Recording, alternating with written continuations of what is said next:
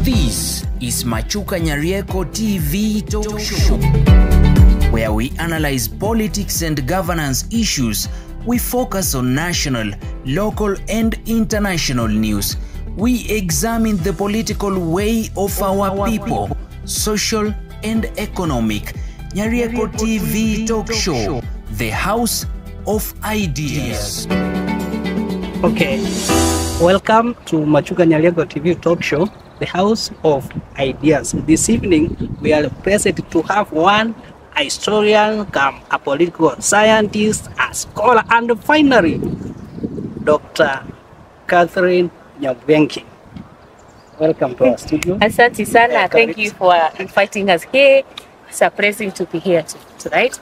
I'm also known as Madam CS from the CS TV Bullet. So, yeah. So, as you subscribe to this channel, that is Machuka Nyarieko TV Talk Show, also you can subscribe to the CS TV Bullet. We are analyzing violence, terrorism, politics, you know, everything that is happening in the Kenyan sphere and in Africa. You always get them there, real and raw. Karibu sana. And in this room, it is purely politics. Yeah. From local, national, and international. And today, I want us to focus on the current politics in our republic, whereby there has been impeachment, or already the Deputy President of the Republic of Kenya has been impeached, and the one wonders whether he is going to survive, despite the fact that we have conservatory orders, of which, as political scientists, we don't understand so much.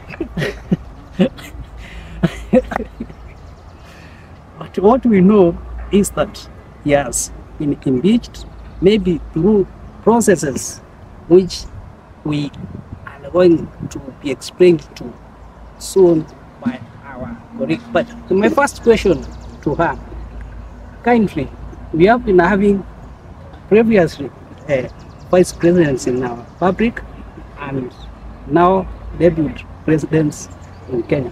What relationship has been existing within this office? So thank you so much, Machuka. As you said, actually, right now where the country is politically, we are not in a very nice position. Actually, the politics of this particular country are just hanging on such a shaky bridge. We don't know when this bridge is going to stabilize or fall, but we are in between there, and we can only hope that the best happens out of it. Especially after the impeachment of the deputy president and the current legal vehicle that we are seeing, I don't think that the country is headed to the right direction. But to your question about the relationship of the deputy presidents and the vice presidents of this particular country, I think the current position where we are right now is not new. It's only that we have had the deputy being impeached.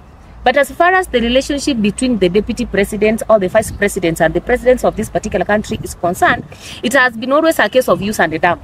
And I'm saying this because even when you look at the founding father, that is Mr. Jomo Kenyatta, is the person who never had a very good relationship with these vice presidents, actually. And that's why when you look in history, we have had even vice presidents who have served for 60 days, you know. We have had vice presidents who have resigned.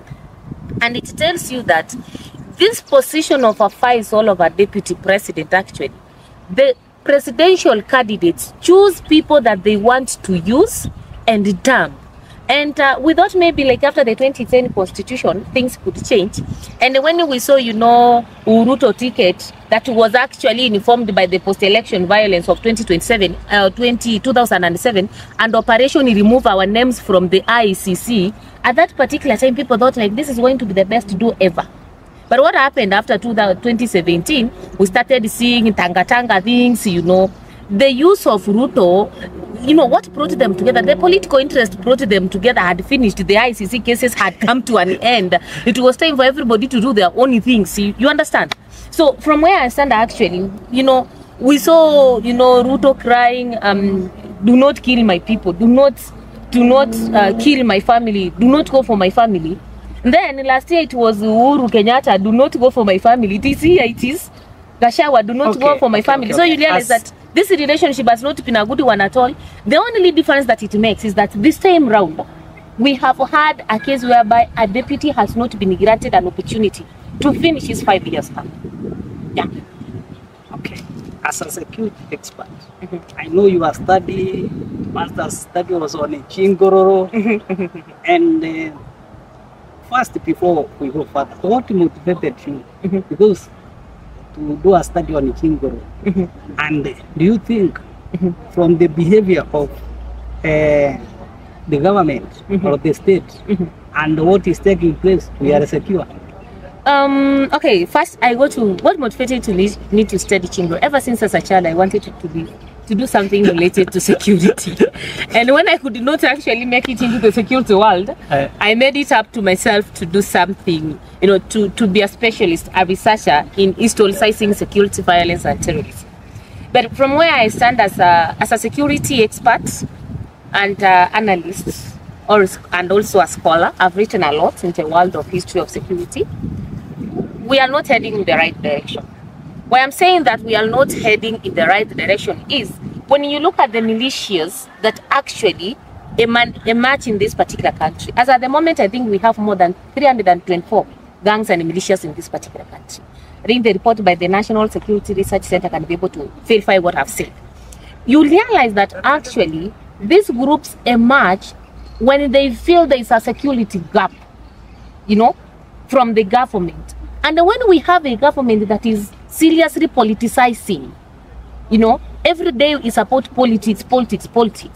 We are not putting much in terms of, you know, provision of the right resources and security. But I see you cannot claim that the government is politicizing. I can see development, health sector has been improved. But let me ask you. Fund, more no, don't even go there. Machuka, don't go there. Let's be honest and tell each other the truth. You know, there's a lot of politicizing. The education model you are talking about, we have a student who is from a very poor family and has been placed in Band 5. What does it mean? So, when a student has been placed in Band 5, it means he gets very less support from the government. Very less support from the government. I wish this education funding system goes back to the kind of education funding that we had. Some of us survived courtesy of help loans, you know.